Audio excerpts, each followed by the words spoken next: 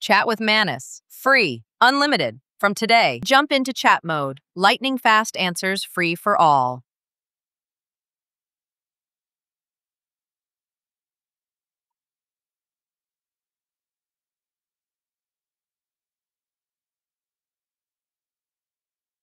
Through a focused back and forth, ideas evolve.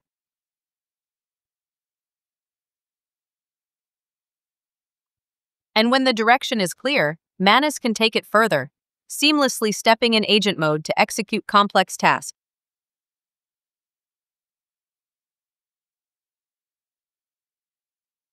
Start with free chat. Ideas flow seamlessly into action. As you have seen, the Manus AI is now available for free. What does it mean to me? Let's find out. You're seeing on the screen is Manus AI. Now there's no more wait queue. Anyone can register and start using. The free version has a number of advantages. You now get daily refresh credits, 300 credits every day, but is it going to be enough for the tasks that you need? And then you also have a 3 credits to start your cell with, which in my case, I have a 1,300 credits. Now let's see what it can do. As you already know, I've been playing around with various other AI tools, building the new website. I built one with a windsurf within 4 minutes, but the design isn't great. I would like to improve it. Let's see if I can pass the website to Manus AI with one single prompt.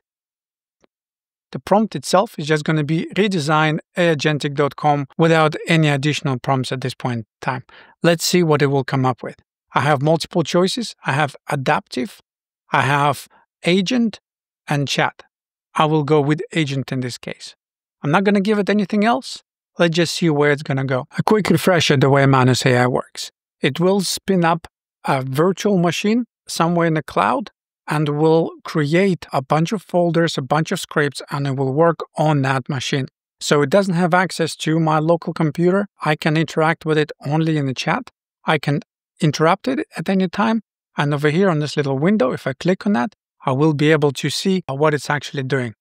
So you could see right now, it's making the plan, it opened the website, and it's inspecting the website and the design. While it's working, it will create a number of files. It will do the research, it will go find the best standards, it will check the website, and it's going to be publishing those results as additional files that you can see available over here.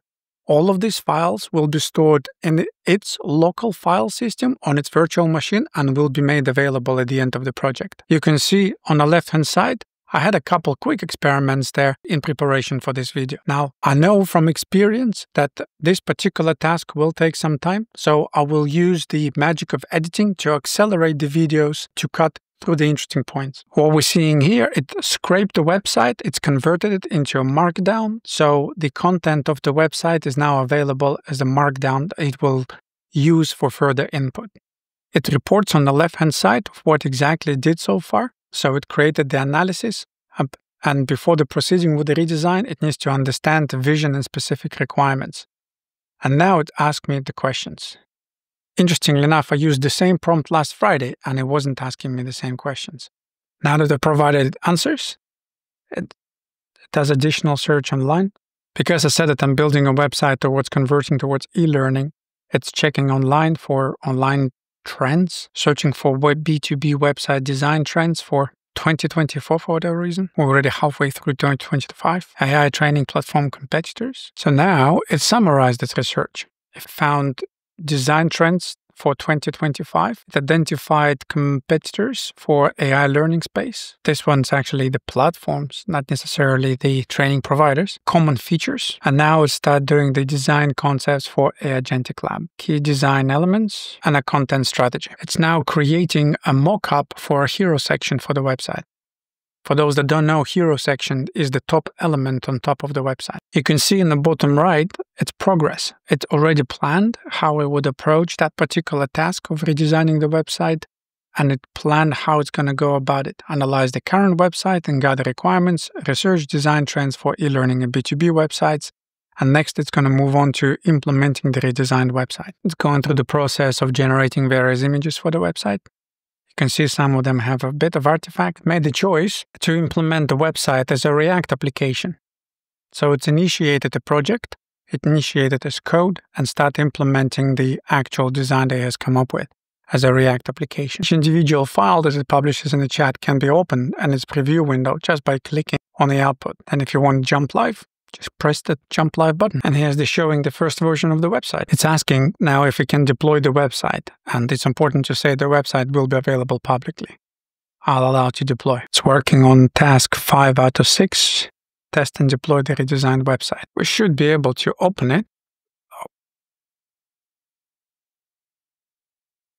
And here we are. A designed website where it has buttons, has a menu.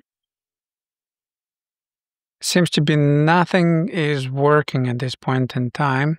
So it did not get the links from the original website. It hasn't got some of the content from the original website. But it looks like it just focused on design more than anything else. And here we are. Manus has completed the current task. We could have improved the work of Manus AI by providing it a much bigger context, providing it more of a guidance, clarity about what and how it needs to be done. You can see this task was completed.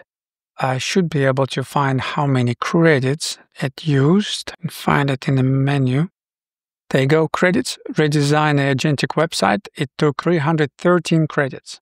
So if you were to be on a free plan, it would have about to fit in. So you can see it took 313 credits to design that. On a free plan, you currently get 300 credits daily. If you were to do this, you would need to get additional credits or draw out of your monthly credit, and that would be about $16 a month. It provides all the mock-up pictures and all the research, and of course you can also get the code to the actual website downloaded. So what do you think? Is that good enough? Would you want to pay money for having an agent to be able to do that kind of tasks for you? Let me know in the comments. And if you like what you saw or would like to see some more, please subscribe.